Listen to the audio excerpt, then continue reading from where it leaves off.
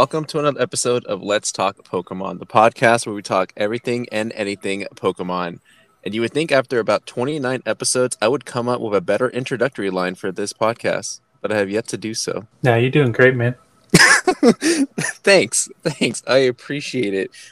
Listeners, this is, of course, going to be about the Pokemon Presents, because what kind of a Pokemon, any sort of like social media, whether it's Twitter, podcast, YouTube, whatever, would not cover Pokemon Presents.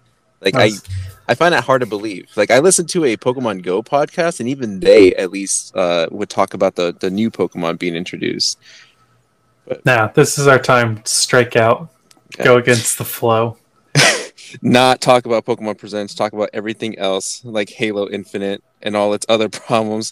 It's like every video game out there has some sort of huge issue going on, right? Because there's Pokemon Go and its problems. There's Halo Infinite. I'm not sure with the Halo Infinite. The biggest non-Pokemon story that I'm aware of is the Blizzard shenanigans, which just makes me very sad. There's that too. Yeah. Yeah, I don't know. It's a weird time for video games. It's bizarre. The pandemic really brought out the worst of things, I think. Yeah.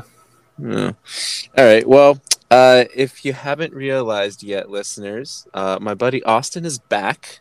A co-host in spirit, so to speak, since he's been on here from time to time. We originally were supposed to cover 3 regions now, since we're kind of behind because of adult life, of course. But I figured, well, again, we have to talk about the Pokemon Presents, because what kind of a Pokemon podcast it would be if we didn't talk about it. And it'd be nice to kind of bounce off ideas, which is why I was thinking, like, oh, this would be awesome for him to like just talk to him about this instead of doing our 3 region podcast episode in which we just kind of ramble on about how much I hate black and white. Which I maybe not. I don't know. After replaying it, maybe I changed my mind. We'll find out soon enough. But tune in next time. But before we get into that, because they haven't heard from you, Austin, in a long time. How's life, liberty, and the pursuit of Masters rank in Pokemon Unite?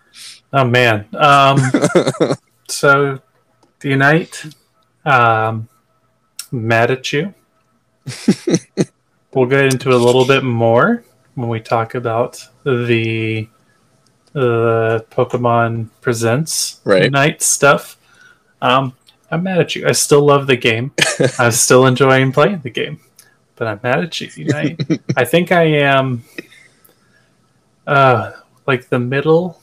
Was it go great, elite, veteran?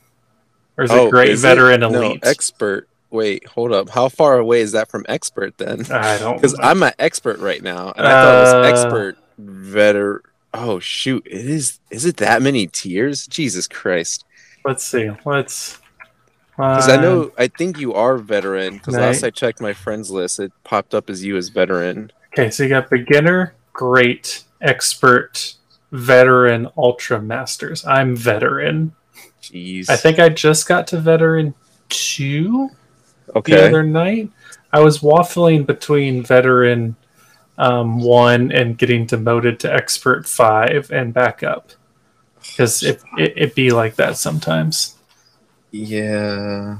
I've learned to control my efforts in ranked after, like, because I went up really quick, as I'm sure everybody else at the beginning of the game, because everyone was trying to figure it out.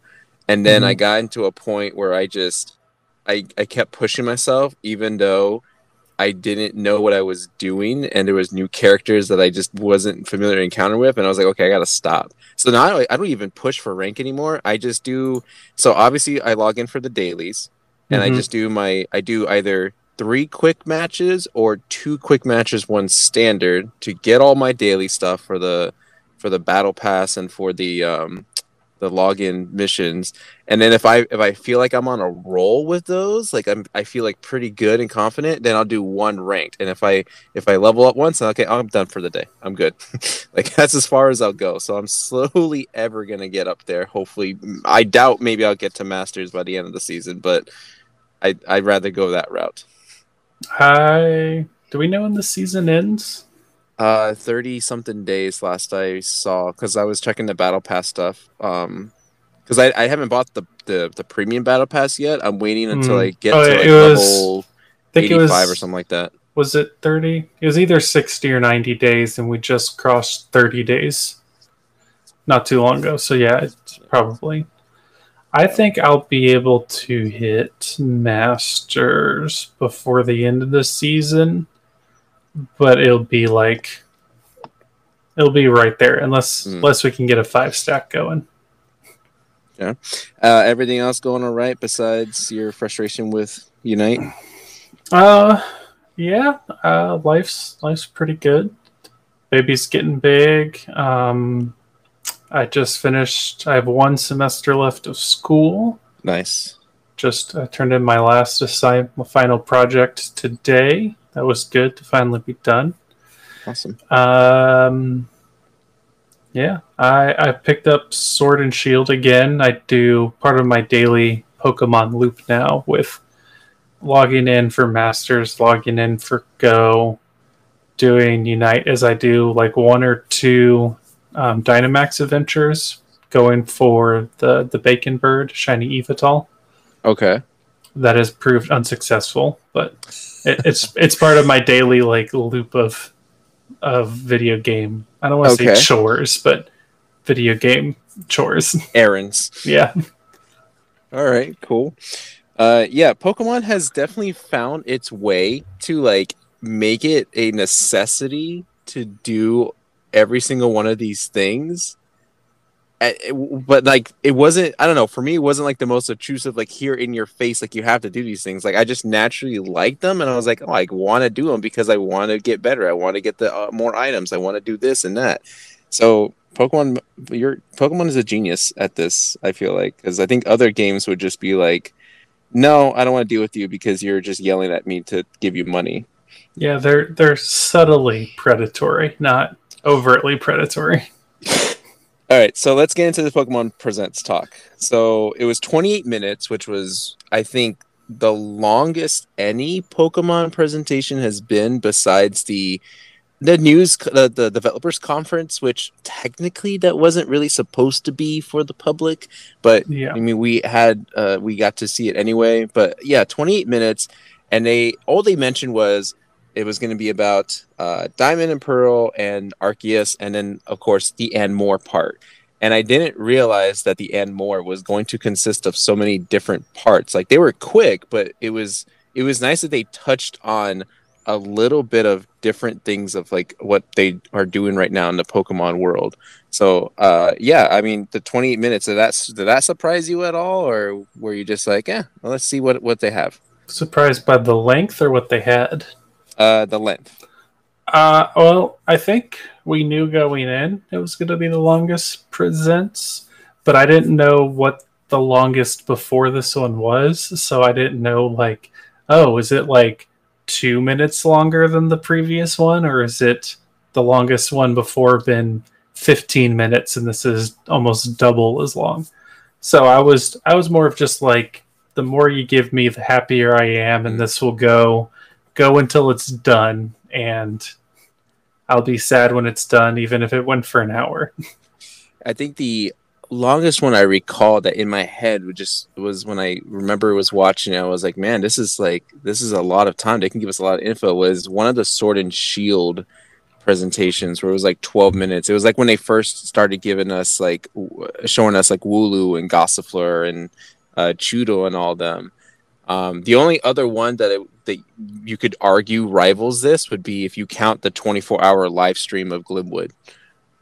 That wasn't a Pokemon Presents, though. That was. But people were watching it. Like people were staying tuned for the whole thing. That was a heck of a social experiment. Is what that was. All right, so let's go through everything they announced at the Pokemon Presents. We'll kind of go in order of increasing importance. Because the stuff they introduced at the beginning was really quick. It was just here, this is what's going on, this is what's coming up, and then move on to the next one. So we'll start with probably the least important Pokemon thing that exists out there, which sometimes I forget is even there. No, Pokémon Café Mix. How dare you? Do you play? Yeah. I cannot get into this game. Like Eh. I've tried really hard, and then when Sobble was in there, I was like, okay, I'm gonna do this for Sobble. Can't even do it. I think I have Squirtle. Is Squirtle even in the game? I believe so. I feel like maybe I got him, but I just Yeah. can't. Like I do the puzzles. I'm doing the different recipes. I switch up the Pokemon, but it's like I have no, I don't know, like eagerness to just go home or wake up in like 3 a.m. when it resets and just play this. Like I can't. I don't know what it is. And I was excited that they announced the revamp because the revamp thing was supposed to. Well, they announced it like almost a year ago. I want to say because I remember always having to bring that up on this podcast and they just kept doing repeat runs after this and this. And I'm just like, you know what? I'm gonna wait for the revamp. And they did show us the revamp, and I'm glad that you're on this because I don't know what the difference is coming into Pokemon Cafe with this revamp versus what's already there. So please enlighten me. So I haven't played recently. It's just to me this is bigger news than the like 2 seconds of hey, here there's some Galarian Pokemon coming to Pokemon Go. I guess that's what I was really saying of matter of importance. But Okay. so what it looks like to me is it's kind of the gameplay is staying the same, but it looks like it's going to be new puzzles overall. It looks like it's going to be kind of like a more polished experience, but it honestly more looks like when they quote unquote revamped Masters, which was to say, like, not much changed functionally. I know they did stuff with like some of their currencies and how like different upgrade things worked, and they got rid of some stuff and they added a few new features, but like the core of the game of Masters stayed the same after they revamped it, and it looks like that's Okay. going to be the same for this, where they're probably like, okay, this didn't work, so we're going to cut that and we might tweak this, and then they're just kind of like re-releasing it in a sense to be like, okay, we think we've polished it into a better overall experience, so now we're just going to like, here's a good jumping off point for this more polished, refreshed experience is what it looks like to me. Because looking at the stuff that they showed, it didn't look much different. Except the clothes. I think the clothes are new. Yeah, You get little outfits. that's the only thing I heard was like you get new costumes and there's new Pokemon. I'm like, how is that different from just doing a regular update like you normally do? Like that's the thing. Like I guess I would just have to like the game for me to realize what all the new stuff is. It's just not my kind of game, which is weird because I don't know. I kind of like Shuffle is like a simpler version of this, and I liked Pokemon Shuffle. I was logging into that game quite frequently. Yeah. But I just, and this one, you know, it's a little bit more, I guess, exciting because of the different, you know, gadgets or power ups or whatever that you get to use. But I don't know what it is. I just can't get into this game. And I was hoping that when they were about to announce the revamp on the presents, I was like, cool, let me see what's going to be new. And it looked nothing new. I was like, oh, okay, gonna not continue to play this game anymore then. So I don't know. That's that. I'll give it one more shot, and I'll try to play a little bit longer than I have been. But I just don't think it's gonna stick the landing for me. For a while, the Zoom Zoom game was a good pastime for me at work, and this just replaced that. It actually replaced because it came out originally came out the day we left the hospital after my daughter was born. So it was kind of one of those like, all right, I gotta stay awake, but I'm tired. I need to just kind of idly do something. So that I played it a lot the first 5 or 6 weeks after my daughter was born. It filled a lot of time then. I'll say there's some sort of connection and reasoning for that. As opposed to me, I feel like all the other mobile games are better than this. but Yeah. I'll try to give it its fair share. But okay, so let's go ahead and then talk about Pokemon Go, which to you was the least important thing because they did only like it was very short. But to be fair, it's because they already announced all that stuff Yeah, we like knew a all week or this two ago, was coming. We'd seen the trailer already. which kind of I don't want to go into this rabbit hole here, but I feel like all of that stuff was probably announced to avoid or maybe lessen whatever conflict they knew they were about to get into. Oh, it was I mean, 100% the comment comedic smoke bomb you verbally announce and throw on the ground and then run away. Like because I it, would say like the Ultra Unlock 3 stuff was a surprise. At least for me, I was genuinely like shocked. I was like, "Whoa, this is something I did not expect." Like I was expecting maybe Hoopa or just like another Dialga with some sort of new attack or whatever. Or not Dialga, Giratina with some sort of new attack like they were just keeping it under wraps just to build suspense for no reason. But this one I felt like this was cool. This was awesome. Like I've grown fond of Zamazenta because I know last time we talked about Sword and Shield, I think I said that I wasn't a fan of Zamazenta. I just can't get over his design. But yeah. I think since he was introduced to Masters and I've been using him because he's a really good support sync pair, I've been growing more fond of Zamazenta. And now I'm like, yeah, these legendaries are awesome. Um, I still I mean, I don't know how often you play Pokemon Go. I do the daily logins, of course, but I mean, I'm trying to catch everything that I can. I'm at this point where now I'm trying to do, perfect IV Pokemon, and I play more than the casual on Go player, but I'm not to the hardcore level where I'm going to spend a crap ton of money on it just yet. Because it's just I don't know, it's just too much money to bank on storage and whatnot. Um, but I'm loving the Galar stuff right now in Pokemon Go. It's just cool to see Wooloo, Skolvit, Phalanx is obnoxiously large, but it's just cool to see him in there. So, I mean, what are your thoughts on the whole Galar Ultra Unlock 3 stuff? I like it. I feel it's long overdue. Mm-hmm. I don't see any reason why they had to like we're gonna do it by region the way it was released. Like just put things out that are appropriate timing wise. So like if you're gonna show if like Sword and Shield came out, the like Swulu and Squavit could have come out when Sword and Shield came out. Like True. and so, but to kind of put it around this Hoopa thing that they had going on and to kind of now be like, okay, like going forward, we're just going to like give you Pokemon whenever we give you. Great. I like that. I think it's cool. You asked how much I played.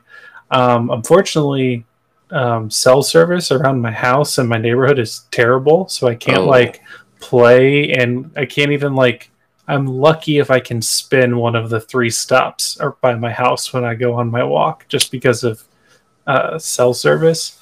Gotcha. But I'll turn it on and like hop on every like 2 or 3 times a day, just catch the like 3 Pokemon around me. Mm-hmm. Normally there's a daily that I can do. If 5 berries, catch Right. 5 nice throws, power up something I can do. Right. Easy enough. Do you have from your my Zacian house. yet? I don't. I don't either. So yeah, Um, I'm in the same boat. I don't have a Zacian. It's weird though because I mean it could be maybe because of what has been transpiring recently with Pokemon Go, but every time I check for a Zacian raid, there's no one in the raid. And for me that's just odd because every time there's a new like raid Pokemon out, like a new legendary, and I check a freshly opened egg for a 5-star raid, there's yeah. always at least like 1 or 2 people like waiting to start it, and I'll just jump in and I'll invite my 5 people and we'll get it going. But I just haven't had that luck lately, and just no one starting up that raid. So I'm like, oh god, okay, I gotta probably go to like a theme park area just to at least get the busy traffic in there, and hopefully someone will start it. I don't Yeah. even got invites, which is weird because I usually get invites from people from other countries. But nothing. So I don't know. There's still time, right? I don't know how long he's supposed to be in raids for. Like a week and a half. Zacian is through the 26th. Okay. And then Zamazenta to 26th to September 1st.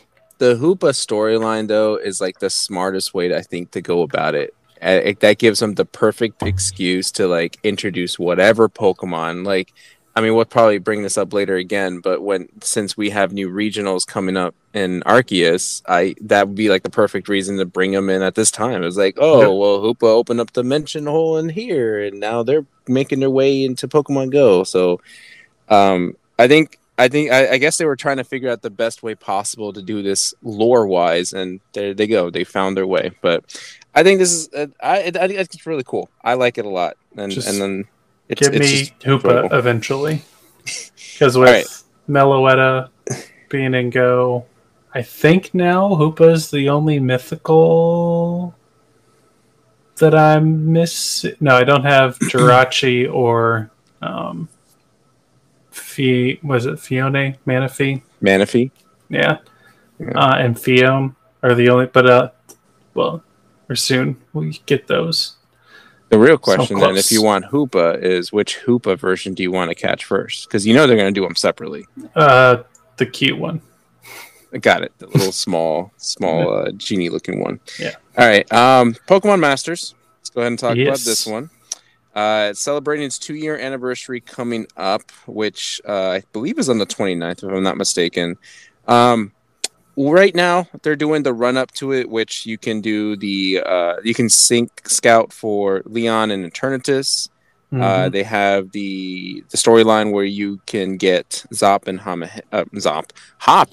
Zamazenta, and then what they officially announced, though, as part of the 2-year celebration, is that they are going to bring back N, but it's, I believe, Signasuit N with Reshiram, which we already have N and Zekrom, so it kind of makes sense for him. I guess this was the smart way to do Reshiram for him, and I think that's like something you can suspect going forward, and just in general, it's like, oh, well, he's supposed to have this Pokemon, but of course they can just bring him back with the Signasuit. That gives him like a scapegoat to do that. And I think that's it, but I feel like I don't know. If that's all it is, it's kind of underwhelming as like a general, I guess, 2-year anniversary, because I believe was it the first year that they did the Kanto Trio, or did they do that for Pokemon Day? I think the first year anniversary they did Red. First year was just Red, I believe, because Blue was already in the game and Green came later, if I remember right. Yeah. Leaf. Yeah. Yeah, Leaf. She came later. Okay, so then is Signasuit N like that top tier that he's on par with Red? I mean, I wouldn't know who else to put in, and I guess this would make sense because N is a popular character in general. But I don't know. I'm not as thrilled and excited. I'm more excited about Leon and Eternatus, because I've been spending way too much money on gems trying to get them, and I've still yet to get them. I feel like at this point I'm going to do the 400 scout points and just get them after that. But I mean, how much of Masters do you play? Because I know last time we talked, you didn't really do Masters. I still don't, I guess. I log, since the other thing they did was the 100 free pulls. Yes, 10 per day. 10 per day for 10 days. So I've been logging on and getting all my free stuff every day since they announced it. But I haven't actually played at all since. I would probably maybe just 10-15 minutes a day, go through a bit now that I'm done with school for a little bit and have a little more free time. But I enjoyed playing it. It just fell off kind of thing. And so this is a good enough reason as any, now that school's done and all this stuff going on, to get back into it. I don't know if I'm going to spend any money on it, but I will play. Yeah, I don't know what it was that made me start spending money to begin with. I think because they do this thing where every month they got like the special gem purchases, Yeah. and dollar gets you 300 gems, which is great because that can give you either one pull or you can do three daily discount pulls, like so Mm-hmm. one each day. And I think from there, I don't know who it was. I don't know if I was just addicted to it. Can't be blue because I had way more than enough gems to get blue and I got it multiple times, but it was one particular sync pair. I don't remember who it was that just made me. I was like, okay, I gotta buy gems. I'm gonna buy gems, and I realized, crap, I'm buying way too many gems, and I think I've in the 2 years that Masters has been out now, I have spent more money on the gems there than I have spent money in Pokemon Go in the 5 years that it's been out, and that's not good. That's not but I want to bring up the 10 sync pairs per day, the 100 sync pairs. I think for newcomers, those just jumping into the game now, it is an awesome opportunity to take advantage. Everyone should Yes. be jumping in right now to do that. For us veterans, if you want to call us that, or longtime players, this is terrible. This is crap in the sense that I I don't know if you saw the offering rate for the 5-star sync pairs, but they are like 0.425%.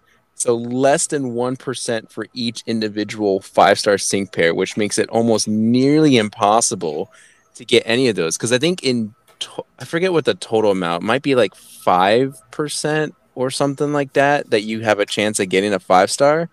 But I mean, and so far I have not gotten a single thing above 3 stars, which I don't I, think I've gotten anything. I don't even think I've gotten a sync pair.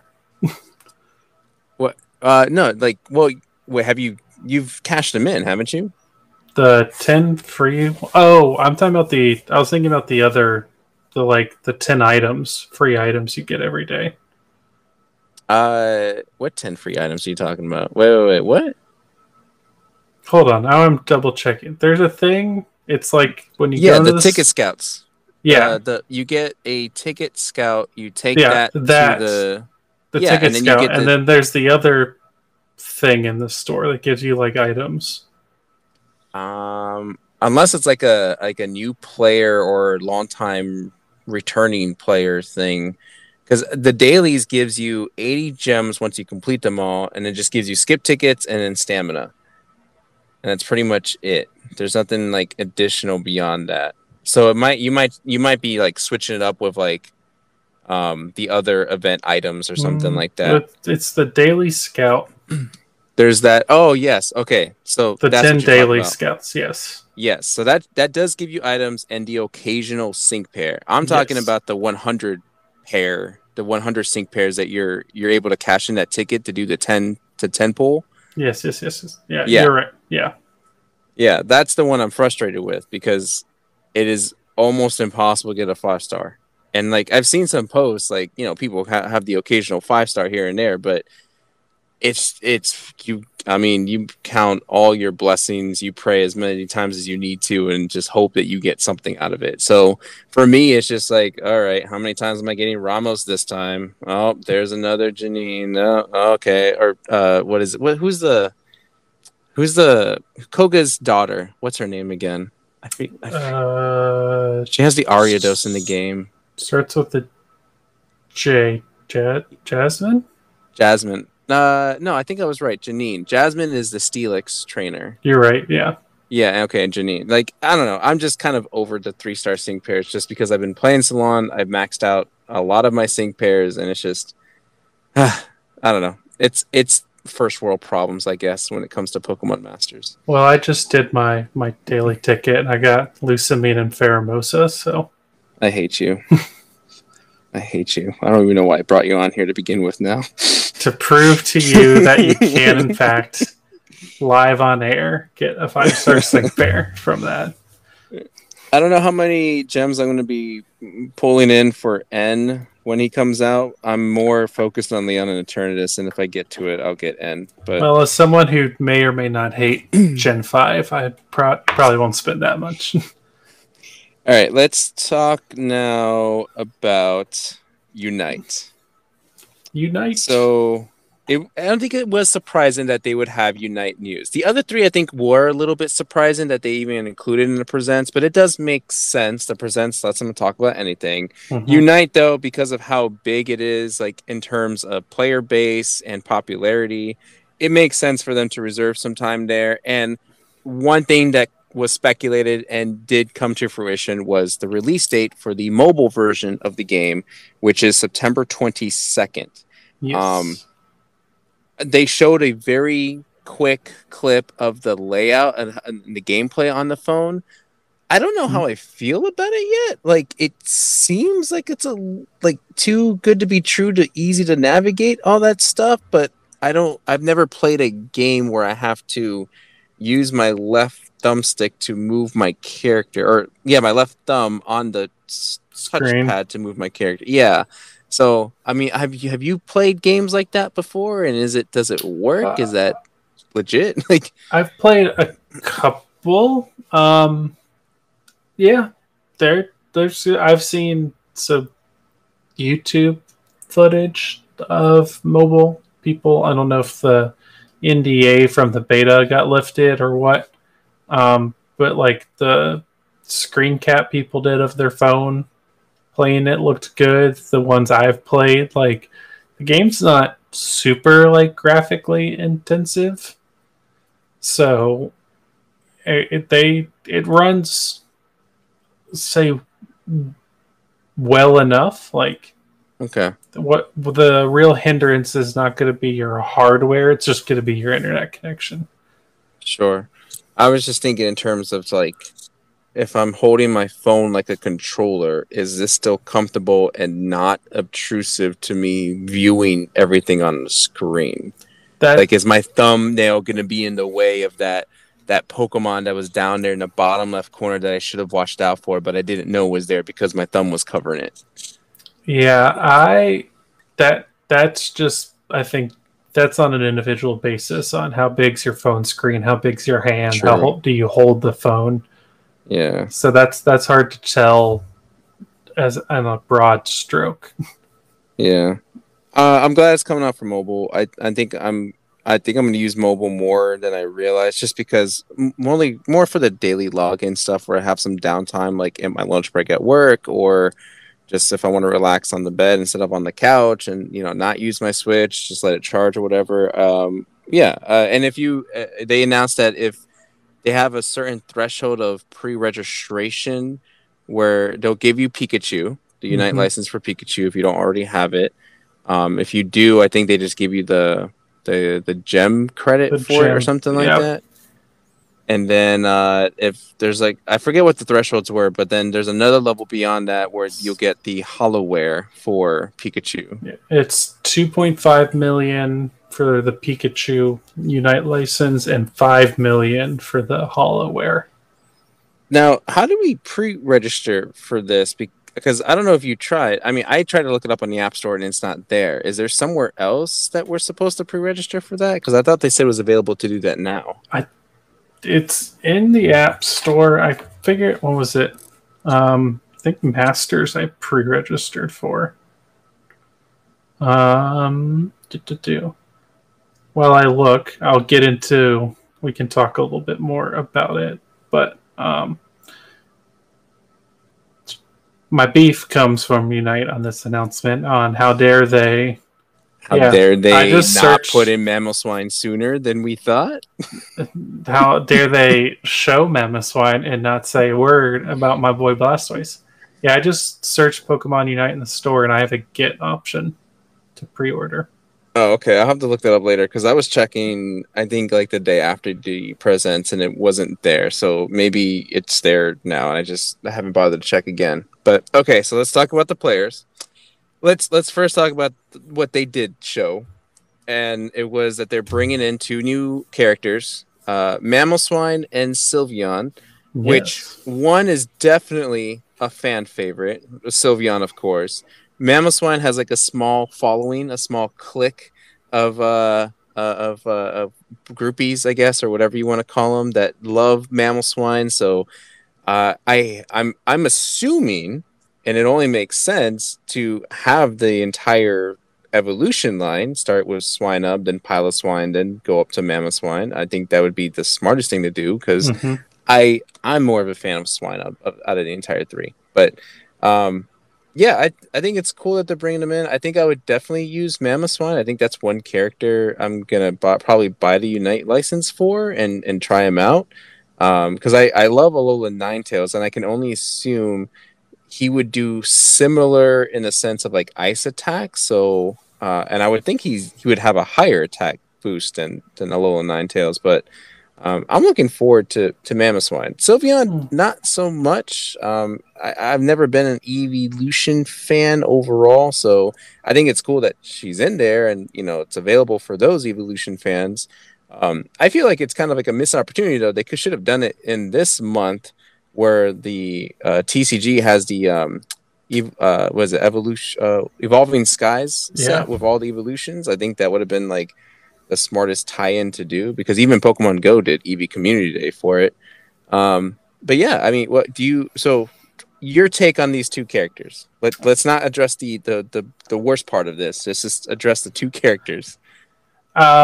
So I'm curious if Sylveon will be Eevee to Sylveon or just Sylveon. I assume just Sylveon. I assume too. I would because I agree with that. I see a lot of clarity issues coming up because they almost certainly will want to add other evolutions. And if you have a team with two evolutions and they started as Eevees, you in lane, you're like, am I in lane against the Sylveon or am I in lane against the Flareon? And that might, you're playing, you're like, okay, get ready for the Sylveon evolution. Just kidding, it's Flareon. So I assume that probably Mamoswine will be a 3-stage, and I think he's gonna be, or it will be a defender, and it'll be the first 3-stage defender that we have. Okay.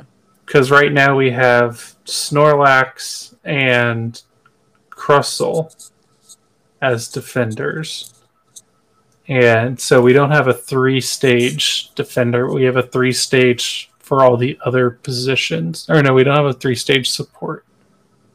Right? I'm not familiar exactly who's in what roles. Just like I haven't gone that deep into it. I mean, I played a lot, but I'm only selecting Garchomp and Machamp are all arounds.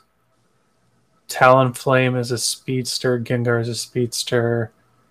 The others are... I don't think we have a support and we definitely don't have a defender that's 3-stage evolution. So I think he's going to be the first 3-stage defender. I say first because we're not talking about it right now. But he'll be I think a 3-stage defender, or he might be... I don't know. You didn't see much of him. He might be a 3-stage melee attacker okay. Because right now, all the melees are either all-arounds or speedsters, and the attackers are all ranged. So he might be like a melee attacker. Okay, makes sense. I don't know. We'll find out. I guess my first question would be, have you bought other characters yet in Pokemon Unite? Yeah, I have. I think it'd be easier to say who I don't have at this point. Oh, wow. Okay. Okay, so then my next question... Okay, so we'll leave that to imagination. But my second question then would be, which one would you be... Like, are you going to get Mamoswine right away? Are you going to get Sylveon right away? Or you think you're going to hold off on one for a little while? Like, what your eagerness to play these characters? If I get one, it'll be Mamoswine. I want to see a little bit more of how it plays before I decide. Gotcha. I would assume that they would do, because I don't know if I think they did this for when I think right now with Blissey, but like they give you sync pairs. They give you Unite players to play with for free in standard or quick matches or something like that. So, like, did they do that for Blissey? Are they doing that for Blissey right now? I don't think Blissey's free rotation yet, but I think it changes on Tuesdays. So Okay. I think Tuesday, it probably was 1 week not Okay. free to like get people to buy her. And then it'll be like, okay, a week is gone by. Try her out. If Now we'll see. Like, here's yeah. let's see for free. Just Okay. So okay, because I think that's what I'll do when Mamoswine gets released is try them out. I haven't bought a single Unite license yet. I haven't bought a single one. Like I'm sitting on 22,000 AOS tickets or whatever like I don't that, and know what they're all called. yeah, I don't know. I'm sitting on quite a bunch, but it's only because now we'll get to it. I've been waiting for so damn long to get this Blastoise that they had told us about early on in this entire like release. Like, hey, the Sync players or the Unite players you're gonna get are so and so and blah. Like, I don't even remember who the first one is because I just didn't even care. Gardevoir. Is there here's all of these, and then coming not long after release, Gardevoir and Blastoise. Right. Got And Gardevoir. then there was that mystery one. There was that question mark. Yeah. And we get the question mark before we even get Blastoise, which makes absolutely no sense to me. And the specific language in the press release, as I'm looking at it, is why I'm so angry. Trainers can look forward to Mamoswine and Sylveon coming soon as the next playable Pokemon. So where is Blastoise? I don't understand, like, why.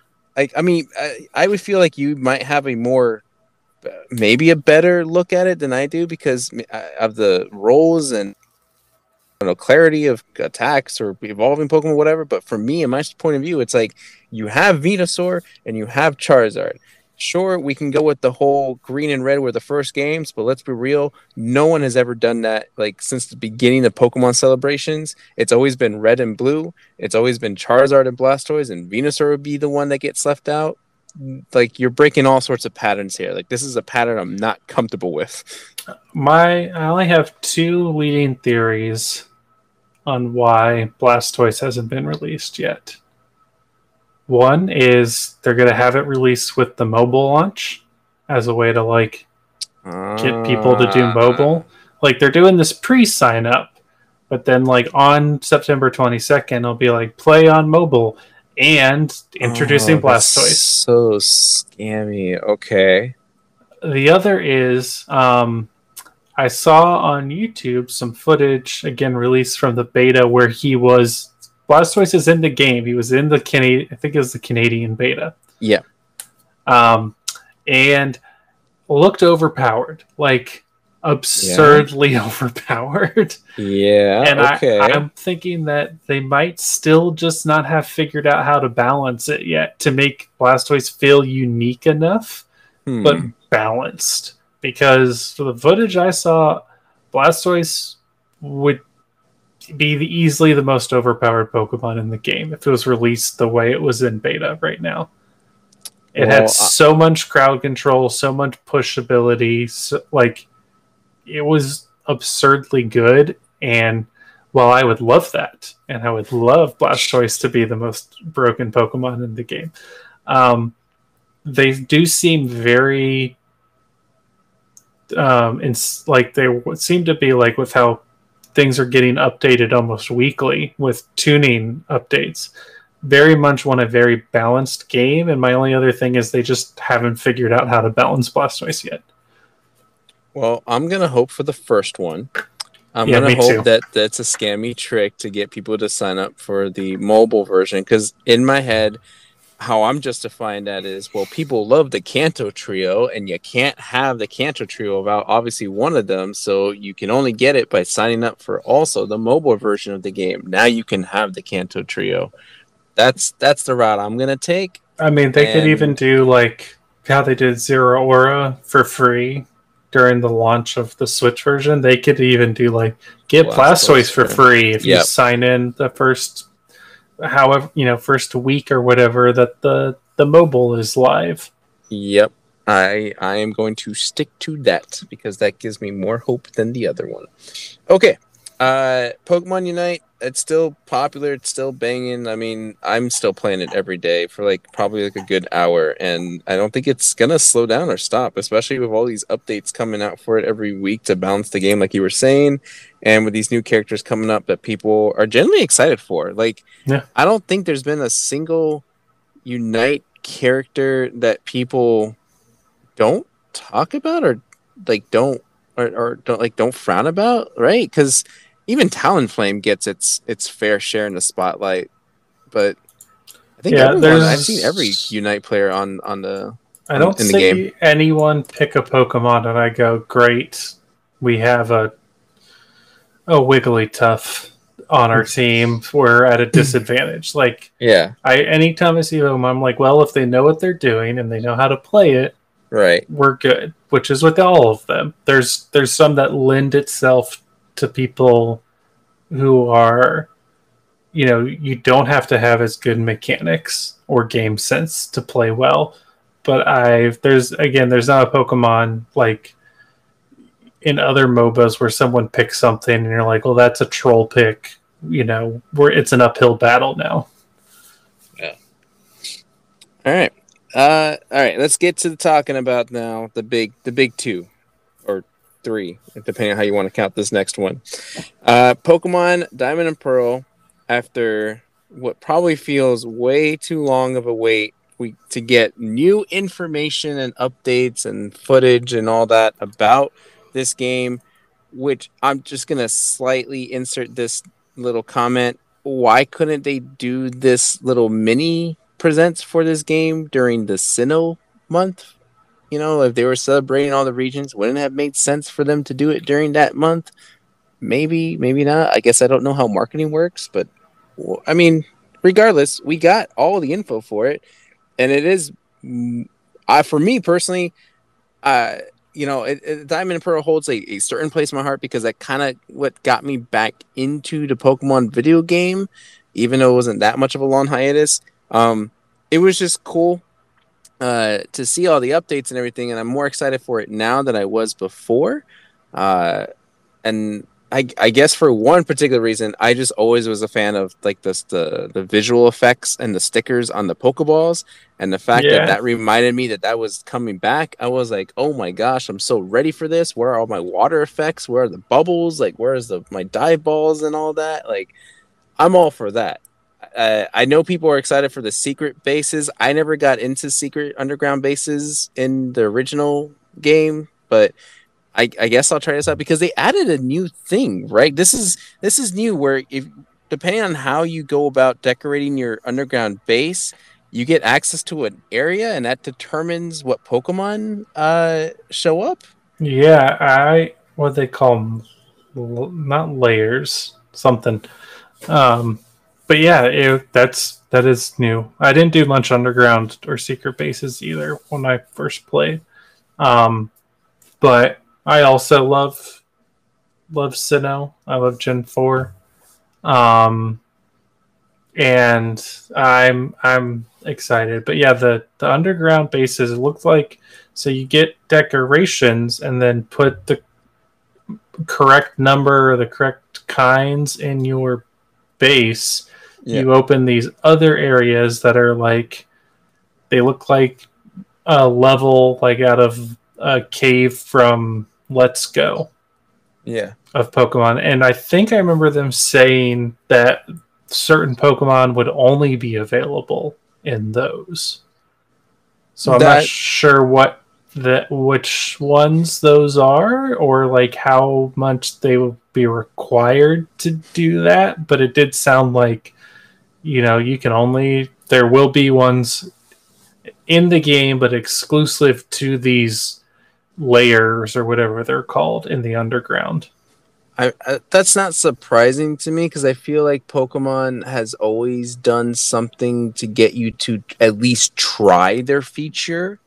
Yeah, and this is just one of those ploys. It's like, well, hey, we have underground bases, but now we've added this. So if you want to interact with underground bases, this is your reward for doing so. And I don't think it'll be. I mean, I'm sure there's going to be like one Pokemon that's going to be super complicated to get because you have to put the right statues in the right areas of your underground. But I'm sure that's going to happen. But I feel like most of them are probably going to be pretty straightforward to get. put all the fire statue Pokemon in your underground base, and you might get access to the fire area and unlock Houndoom or whatever. Yeah, that's what it looks like. Yeah, I don't think it's going to be that too much, like that much in the way or that much of a chore to do. We got the return, of course, the Pokemon contests, yeah, which look more exciting visually rather than just staring at 2D images going across. Well, for the most part, it was kind of 2D-ish. This was just seemed like a more like that alone could be its own like little mini game if they wanted to do it that way. Well, it looks like like a rhythm game. Yeah, because didn't they have something like that in the original? Right, you had to like tap or press a button at certain points to make it dance or sing or something like that. I could have sworn that was a thing. I remember them doing like you had like the cool contest, the whatever, but I remember it just being moves, and then you put, or maybe I'm mixing up with the Gen 3 contests. But I thought you put different stuff on them, and then like certain Pokemon's like natures made them more. I don't remember a dance thing, but I could be just misremembering because I didn't do them too much. What else did we get in here? We got to see Pokemon walking around behind your character. Union Room is back. Union Room is back. I don't know how I feel about like them bringing back everything about the game. Like, of course they said Faithful Remake, and that would make sense for them to bring everything. But between Sword and Shield and Pokemon Unite and Pokemon Go and Pokemon Cafe Mix, maybe for all I know, I just don't see a lot of people utilizing like the Union Room or underground bases like they would have when the game first came out.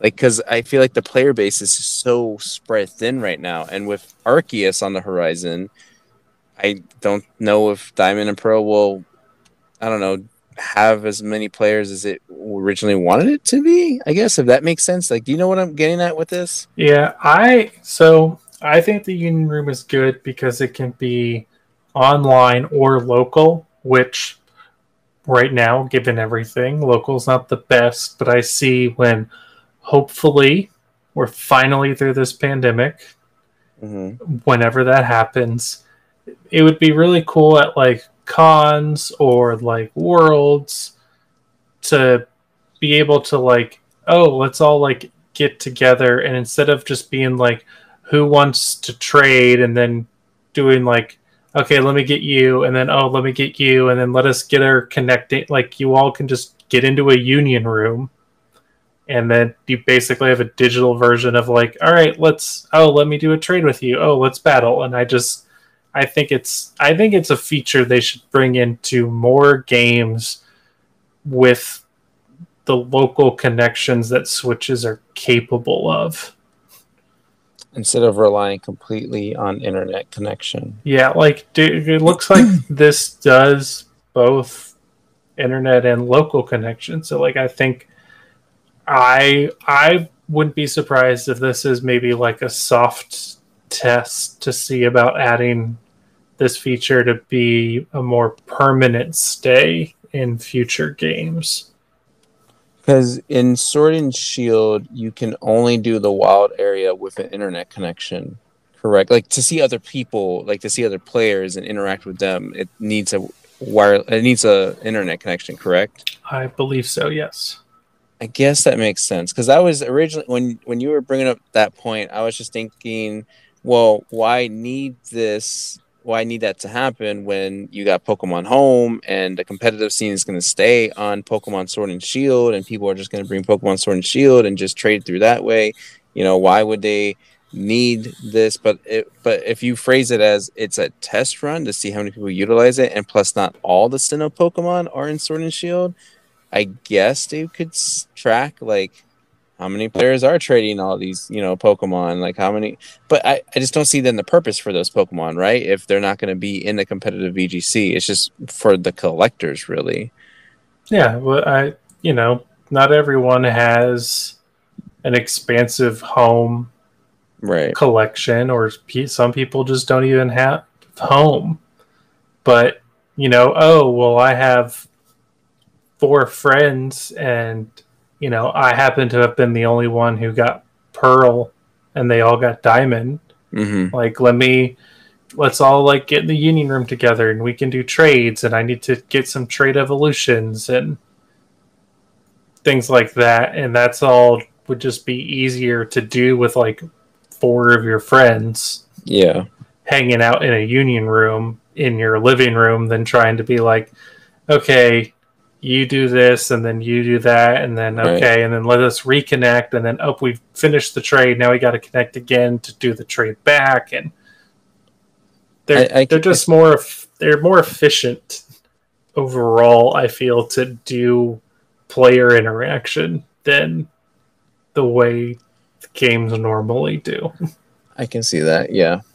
Also in this segment, they announced a Switch Lite version of Diamond and Pearl, which is essentially a copy and paste from the DS version, just now transposed on the Switch Lite. Comes out November 5th, which I just now, because I have a career and I can afford the little trinkets here and there, I'm gonna try to get this. Hopefully it doesn't get scalped. But I'm gonna try to nab this Switch Lite and then just leave it in the box, never to be opened, because I already have a Switch Lite. I have the Sword and Shield one. I guess so. I don't know. I'm not much for the outlines. I want full on themed consoles. I want details. I just don't want the outlines. I feel like I could just draw the outline on there for myself. I like black with metal accent as a color scheme in general. So that I don't know. I like the subtleness of it personally, but that's all personal preference. I'm gonna say you're wrong for not wanting more. You like what you like.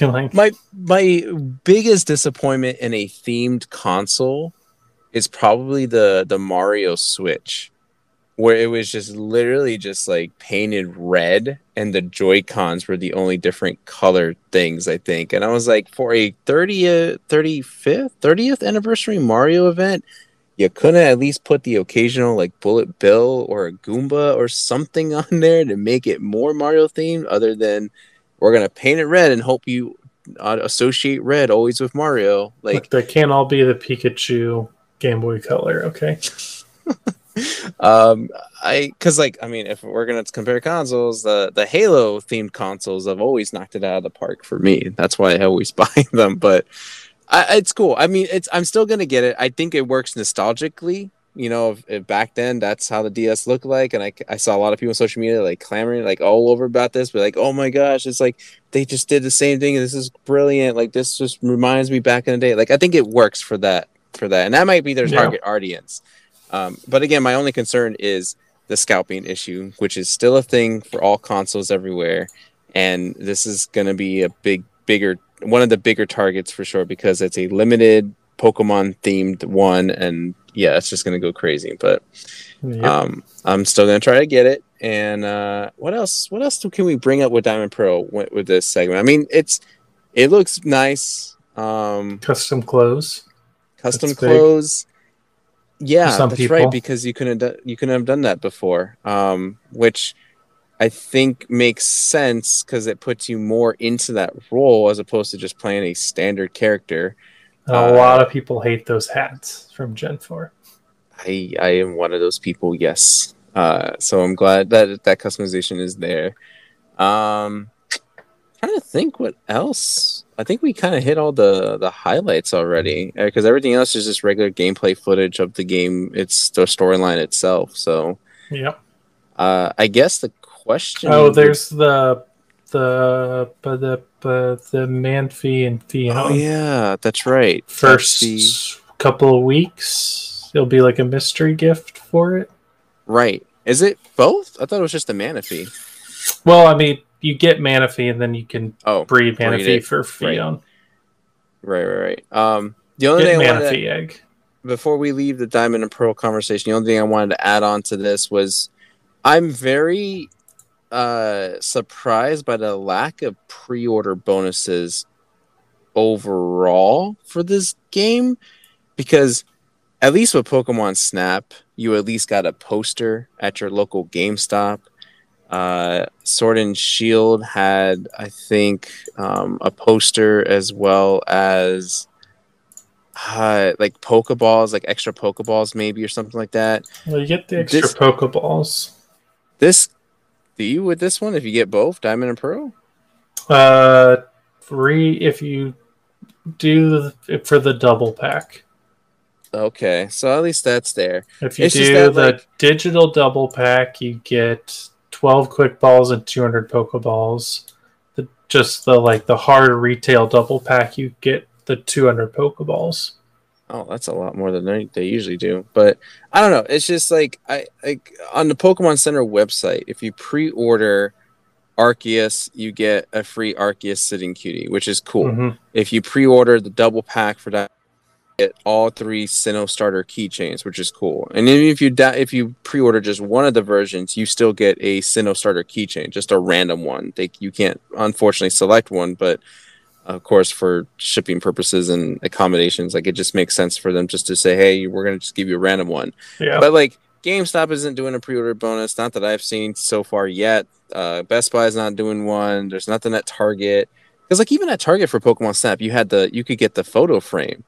I don't know, for me it just was kind of like, that's weird, like no one's doing pre-order bonuses, which I think this might be a symptom of the pandemic.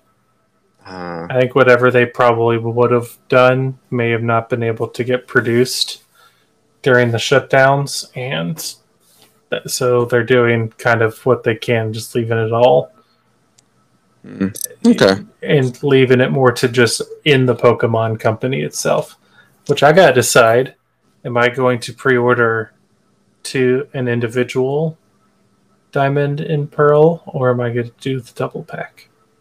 I would say do the double pack if it's still available in Center, because I think it's sold out on Amazon and GameStop, if I'm not mistaken. But my thing is, I don't know. Was the Sword and Shield double pack, was it 2 separate cases, or is it one case with both? 2 separate cases. Okay, that's what I want. I want 2 separate cases. Yeah, you get 2 separate cases. It just comes in the box. All right, let's move on now to the final showdown in this Pokemon Presents, which is now they finally revealed a lot more about Arceus, and I actually thought they would, because it just kind of was weird that they would give this much info, considering they still have to sell Diamond and Pearl and not want to risk losing player bases to either one.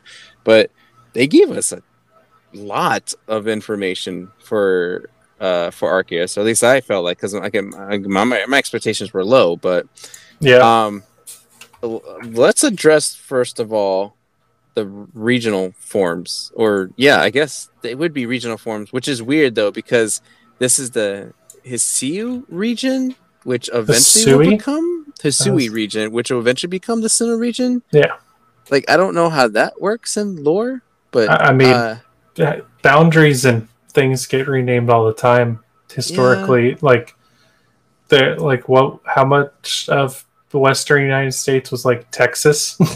True. Before it got broken up into smaller states. Like different areas of China has increased and decreased. There's the Ottoman Empire. It's ancient history, so it probably was this big area, and then I imagine it got shrunk down into what we now call Sinnoh. Okay.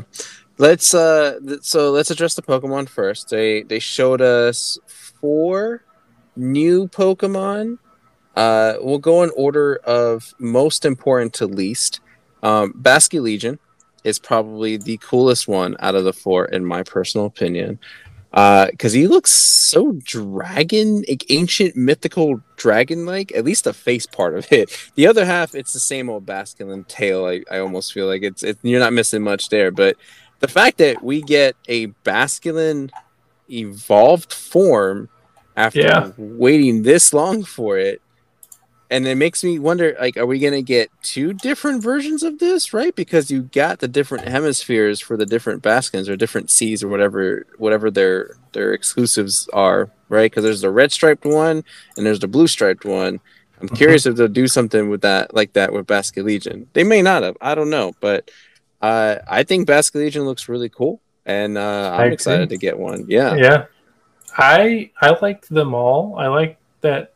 I like when Pokemon that people are like aware of but don't like give a lot of credit or pay attention right, to.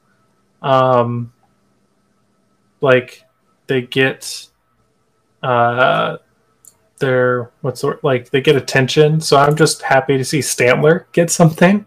I'm not a big like a Stantler fan, but I'm happy right. just for Stantler to get something. Like I like like I don't really care for Dunsparce as a Pokemon, but like I would love for Dunsparce to get an evolution Or Gigantamax. or Gigantamax or something. What's next on the list that we could go? The Growlithe, I think, was pretty cool, and I'm curious I if the like Arcanine is going to stay or if it's going to be a different form. Because I still think the Arcanine could still work off of this form. yeah, it's I'm curious what other forms we're going to get versus new Pokemon because Basculegion and Weirdeer Weird yeah. Wiredeer are two new evolutions, and then Braviary and Growlithe have two forms, and I think it's was shown that Rufflet though doesn't have a form; it just evolves Right.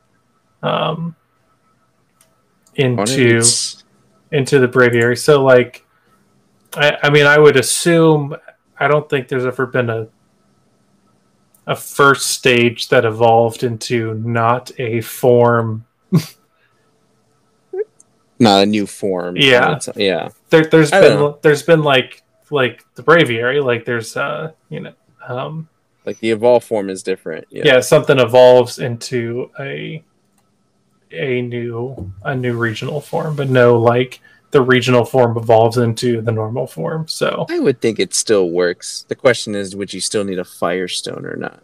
Hmm. yeah, Uh, Out of the all the new Pokemon introduced, because we already addressed Weird Air, which was next on my list, but the Braviary one is my least favorite. Like, it's just got a glowing head, and I feel like that's all that's different about this one. Which, I mean, cool that it's a psychic type, but psychic flying, yeah. I mean, I if I'm going off aesthetics, I kind of like Zatu more than I like Braviary. I don't know. Like, it's just it doesn't cut it for me. Braviary is just like, yeah, I'm okay without it. I don't need to catch one right away. Yeah, but you can use it as a glider. Can't do that with Zatu. We don't know that yet. Where's the confirmation? Was it in the trailer? Think not. I don't think that's the only way to get around to. I would. Yeah, you I can don't know. also ride a Weird or a Basculegion. I'm curious. I think that's all the new Pokemon. I feel like that's gonna be introduced because like we're sitting at 900 now, and it only like maybe makes sense to do Gen 9 and add in the next 100 to reach that 1,000 mark. But I mean that's obviously just pure speculation at that point. Like there's nothing to hint at or prove that. But I feel like that might be it, which is why I think Mm, Growlithe might still evolve into Arcanine. But I I think the think Pokemon look cool. I think I agree they look cool. I think we'll get one more new Pokemon Mm-hmm.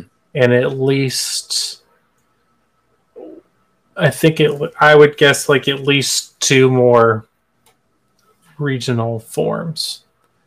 And Um, if they're not, and by two I don't mean like Arcanine and Growlithe count as like one in my mind.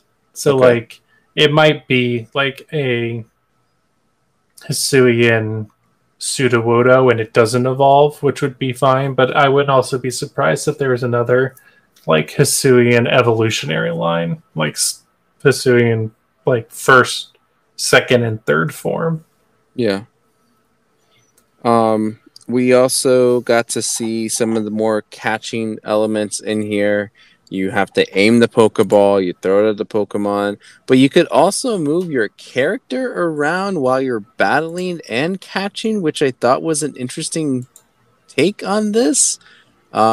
And there are certain Pokemon you have to sneak up on, and there are certain Pokemon that are gonna chase you and be more aggressive.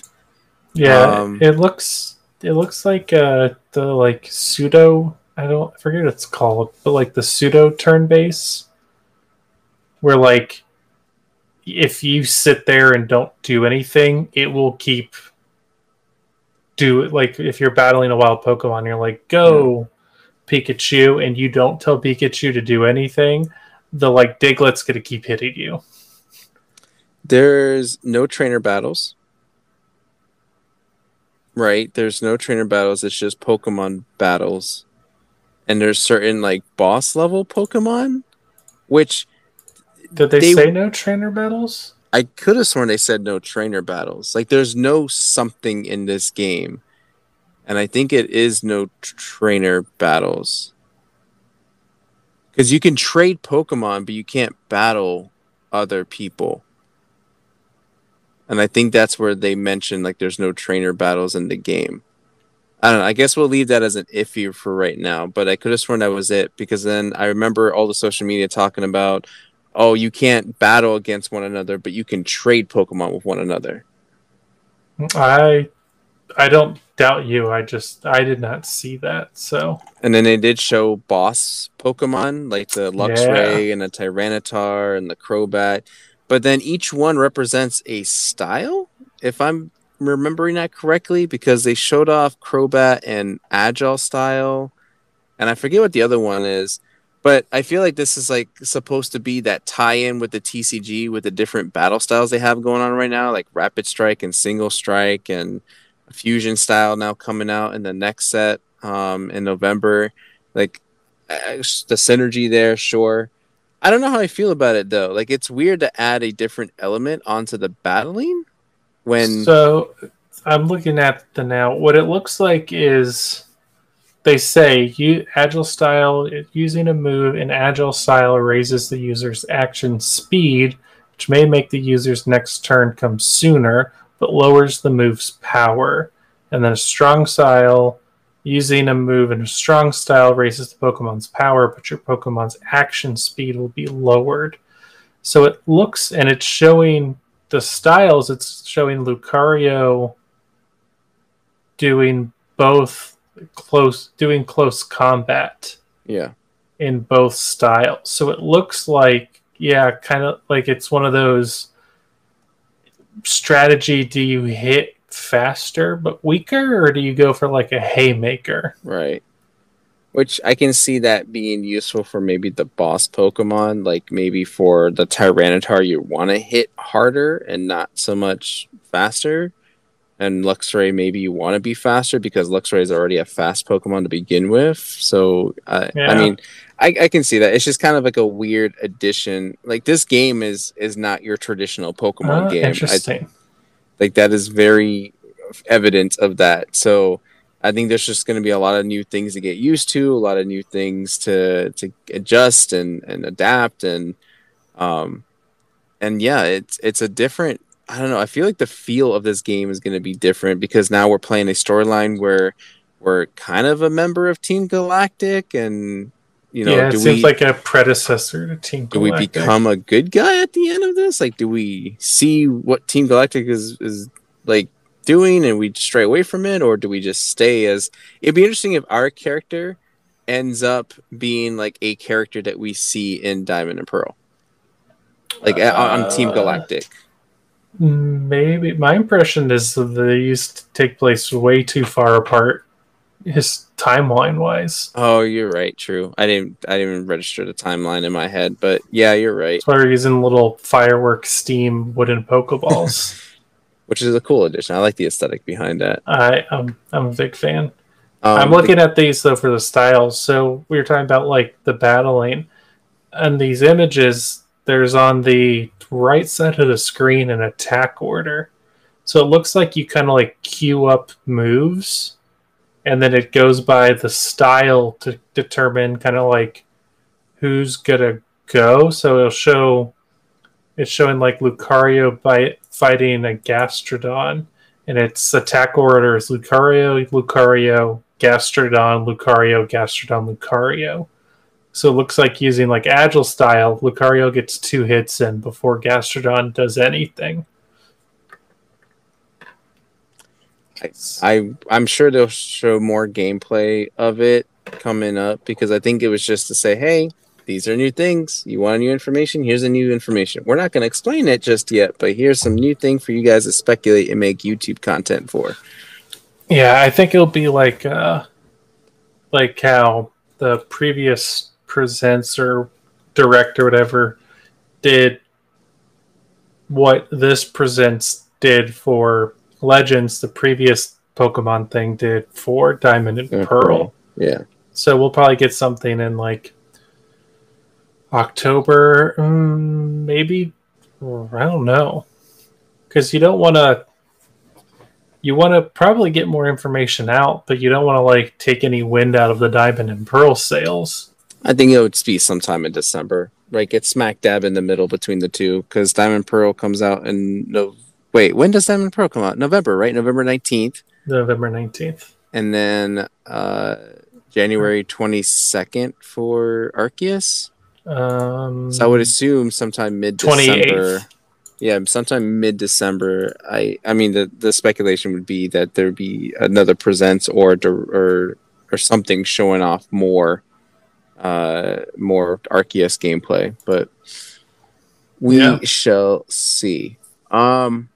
Anything else to bring up about Arceus? I feel like we talked less about that game than all the other stuff, but I don't know. Like, it's not like we have anything to complain about yet, because we haven't really played the game, and we've only pointed out the new stuff, and it doesn't sound like a whole lot, but it is compared to what we had before. I'm excited about the game, more so than I think I was beforehand, because I think at first I was like, oh, this looks kind of cool. I'm sure it'd be interesting to play, and now I'm just like, yeah, I want to explore, and I think I'm sure that's the whole point of this game, is to hit the exploration and collecting side of the Pokemon instead of like the battling side of things. Well, let's see. There's the crafting.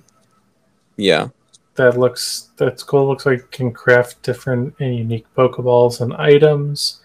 I like that the implication of the like survey outposts serve as like the Pokemon centers. Okay. Like it's because you get knocked out, you go back to the survey center. Actually, here's a little brief. You may become unable to go on with your survey if you take too much damage, whether it's caused by wild Pokemon attacks or falling from high places. So you can fall off cliffs. Yeah, and it's weird. It's so bizarre that now the Pokemon can hurt you. Like you have a health bar or something. It makes if you get into danger, don't be reckless. Use your base camps to full effect as you carry out your survey work. I like the implication that you can have all your Pokemon knocked out, but you still move within the world. Yeah. And like I understand why that's not a thing in the base games. Because then it's like, oh, I got encounter wild Pokemon, and the game mechanically like uses your Pokemon speed to check for running away, and like there's no mechanic for it, but this has a built-in mechanic. So I just like the idea that like all 6 of my Pokemon fainted. Now I have to like get back to camp without getting murdered by Pokemon. Which I kind of maybe if you lose all your Pokemon, you still white out or whatever. But I like the potential of that being a thing where you can. So So is this game kind of like then a more true? Yeah, this has to be. So in Sword and Shield, right? The fact that we got the wild area was like people's first speculation, like, oh, this is one step closer to being an MMO. But it was like still limited, right? You would still do the very base Pokemon stuff. You get a wild encounter, you have your Pokemon, you faint, you go back to Pokemon Center. And now after hearing your explanation, it makes it sound like they're testing out more features that would be more prone to be put in a MMO, like the walking around, you lose all your Pokemon, but you still have to walk back to the Pokemon Center yourself, and you would have to avoid, the wild Pokemon, everything like that. I feel like that's just like this game just allows them to play around with those aspects to get into that bigger MMO dream or esque type of game that people would normally. Well, there's like a group of people that want that kind of experience. I mean, if you were to show me the gameplay of this game, and even how the battles look, how you sneak around, how you choose to throw out your Pokemon, I would 100% believe if you said, hey, look at this gameplay, this is a Pokemon MMO, I would believe it. Yeah. Just like if you showed all the way the game functions and plays that we've seen so far and told me this is the beginning of like the early stages of a Pokemon MMO, I'd be like, yeah, that's how I imagined a Pokemon MMO functioning. Maybe Gen 9 or Gen 10 is going to be that start of that MMO. Maybe. I'm so conflicted on that because I want it, but I want it to have the same feel that will never get recaptured of early 2000, like late OX 2000. So like 2004, like the mid to late, so like 2004 to like 2009 era MMO experience, which will never happen again. Is unfortunate because I feel like that would lend itself. That's how I want Pokemon to feel, where like I go to a town and I see a bunch of people in there, but if I like go off into the wilderness to like fight some crabs like that you would do in World of Warcraft, like you didn't really see a lot of people. Like the world wasn't that populated, and you can they have the technology now with the phases where it's like you can be in the same zone in the game, but there's like 6 instances of it, so it doesn't ever feel too pop. Like they have the technology, but there's just a sense of those games where like I'd play old original EverQuest or vanilla WoW in its early release, and there'd be times where I would go hours, and I don't mean like 2 or 3, I mean like 5 or 6 hours, and see maybe 2 other players. Oh wow.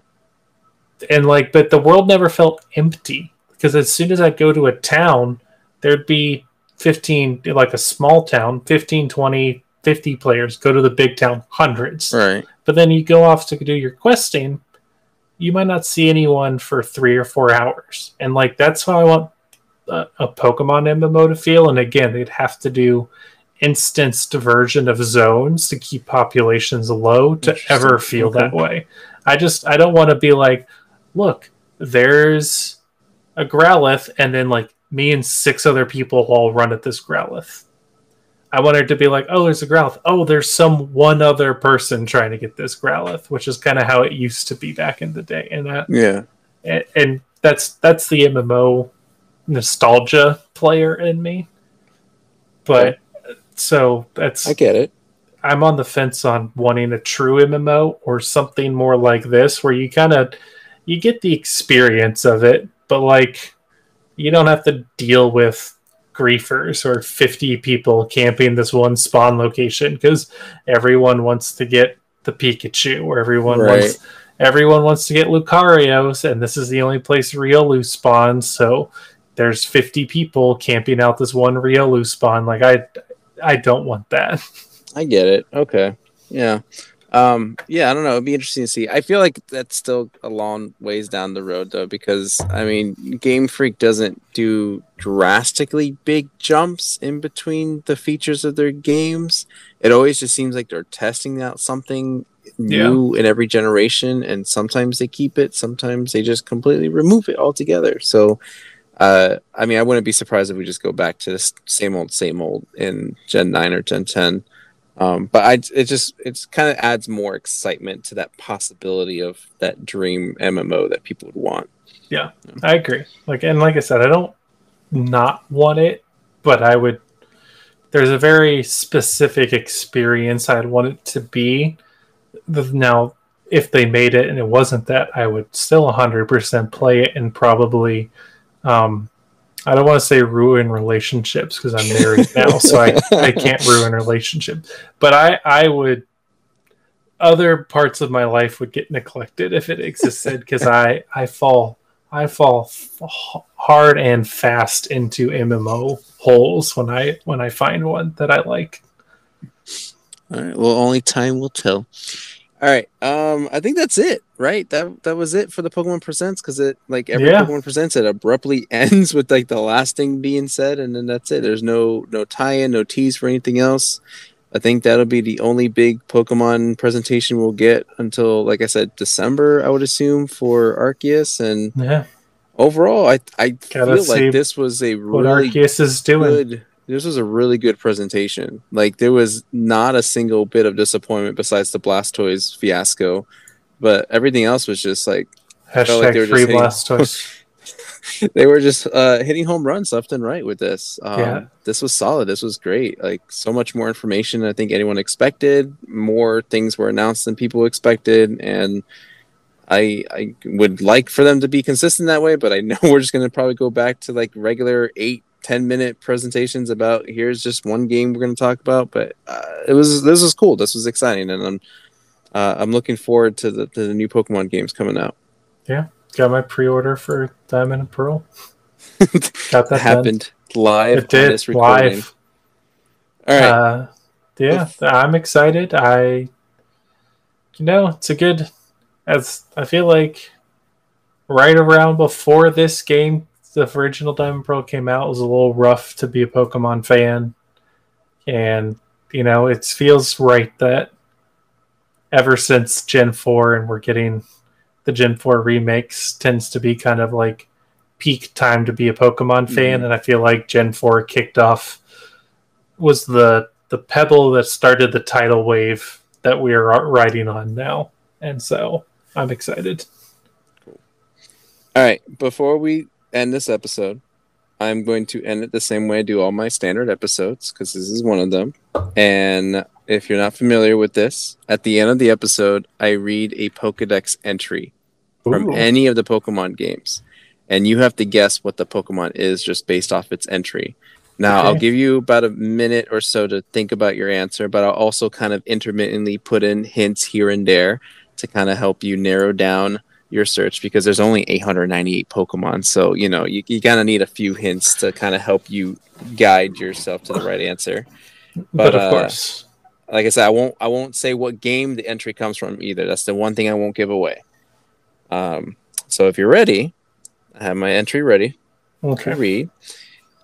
It says, as it grows inside its shell, it uses its psychic abilities to monitor the outside world and prepare for evolution. So it is a dual type Pokemon.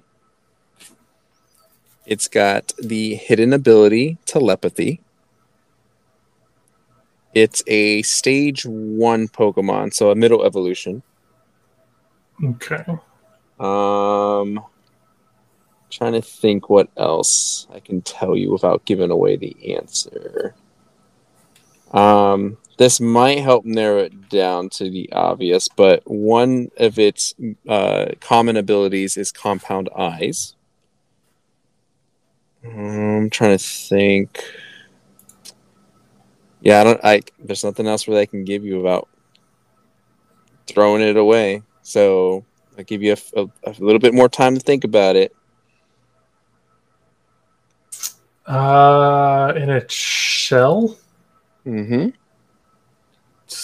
I'll read it one more time. So as it grows inside its shell, it uses its psychic abilities to monitor the outside world and prepare for evolution.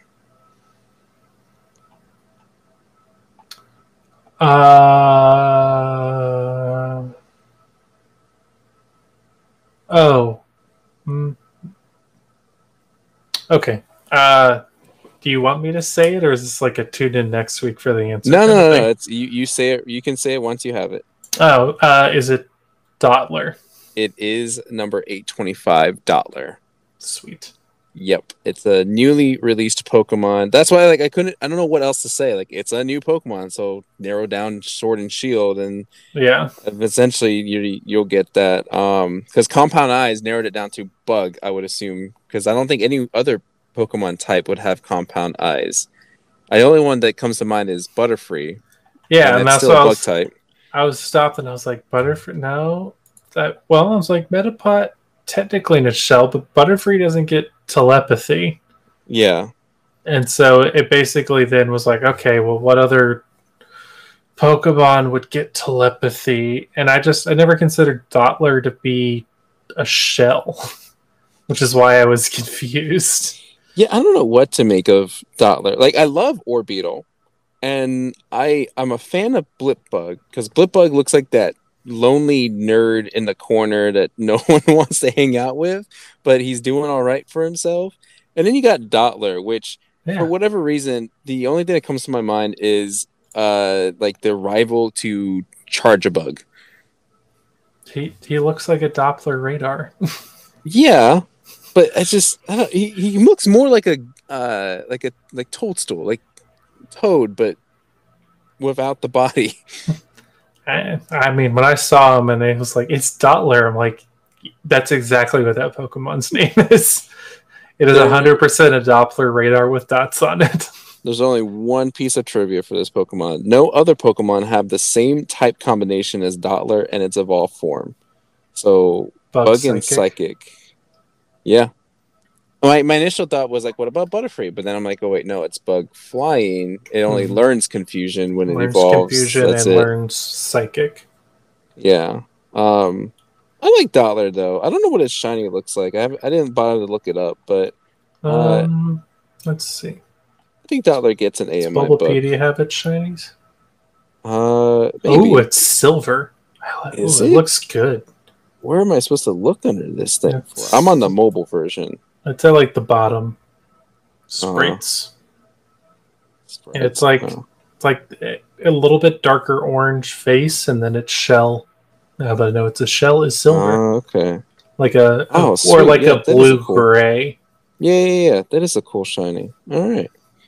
Cool. All right. That's pretty much it for this episode. Austin, thank you again for jumping on board with this episode. We'll be back for that triple region episode we got to record. But in the meantime, if people want to follow you, do you got any you want to throw out their way? Well, if you heard me before on here, I've changed my Twitter handle. I'm doing a slight rebrand. Ooh. I'm no longer Squirtle Squad 47 on Twitter. I am VG Squirtle on Twitter. VG Squirtle? Yeah. What brought that up? So my Twitter icon is Squirtle with a headset holding two Xbox controllers. So VG, easy enough connection to video games Squirtle. Right. But also, I've been trying to learn 3D animation. Oh. And so VG could also be video graphics. Oh, cool. So, yeah. I realized that for like name association and everything, like having numbers attached to your name isn't always the best for branding.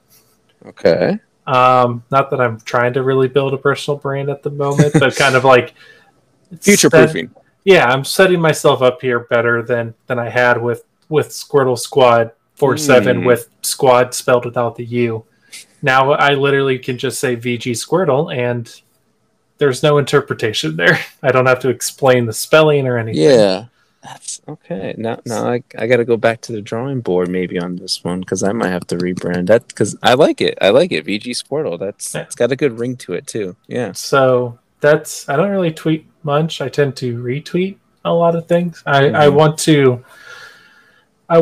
like to start tweeting more. I just don't often feel like I have anything to say. But you know what? Reading a lot of other people's tweets, they don't really have a lot to say either. So true. Yeah, you can follow me there. So at VG Squirtle. I think everything else is still at Squirtle Squad 47. But eventually that will also get rebranded. Eventually that will all be rebranded. So just do VG Squirtle at Twitter for now. And yeah. Okay. Look at all my retweets. I retweet mainly Pokemon, Dungeons and Dragons, and Magic the Gathering. Nice. If you're interested in any or all of those things. And if anyone wants to follow me, I am at SpartanStrike07, both on Twitter and Instagram, as well as on the YouTube channel, even though on the YouTube channel it's just these podcast episodes for now, until I finally get some free time somewhere in my 30s, I would hope, to make some actual YouTube content. Yeah, Spartan. Like now, I'm thinking like Spartan Strike 07. Like, man, I really gotta change it up or something. But okay. Like now, you got me thinking. Okay. Yeah, that's pretty much it for this episode. So thank you everyone for listening. We appreciate your support, and we will look forward to next time talking to you about everything else coming up in the Pokemon world. Bye. Bye.